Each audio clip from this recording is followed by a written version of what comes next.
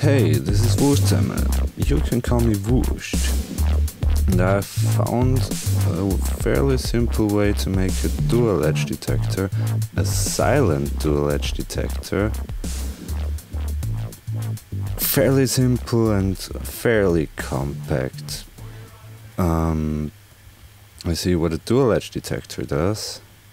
Basically makes a lever act like a button. And the advantage to this design that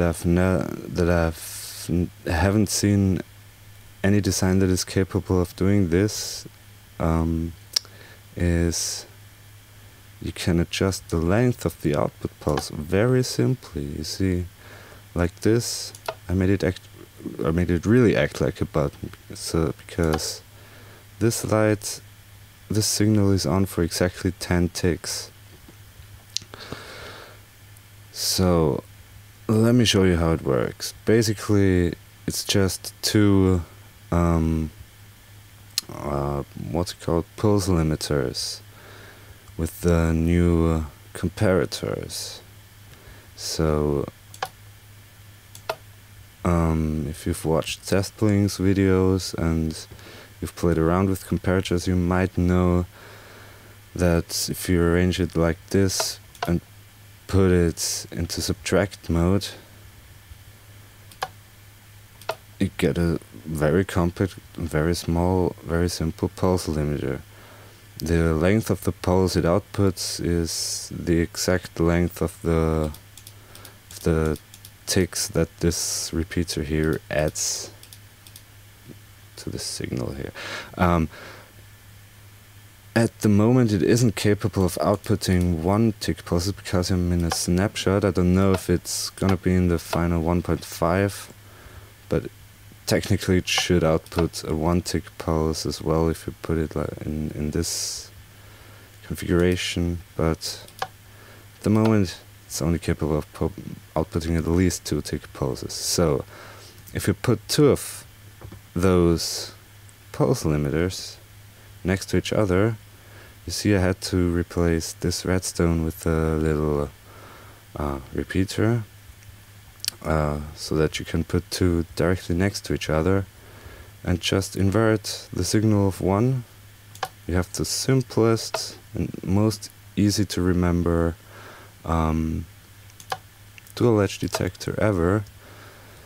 The only downsides are you need 1.5 or at least a snapshot. You need to hot power this block here. It won't work with a redstone line like this. Oh, it actually it doesn't really work as intended. If it is like this, because only this repeater picks up the signal and pushes it through. Yeah, you need to hot power this. You need the snapshot, and because of those repeaters, you can only add 3 ticks, a maximum of 3 ticks of pulse length per row of repeaters, because you just need to add repeaters to make the signal longer.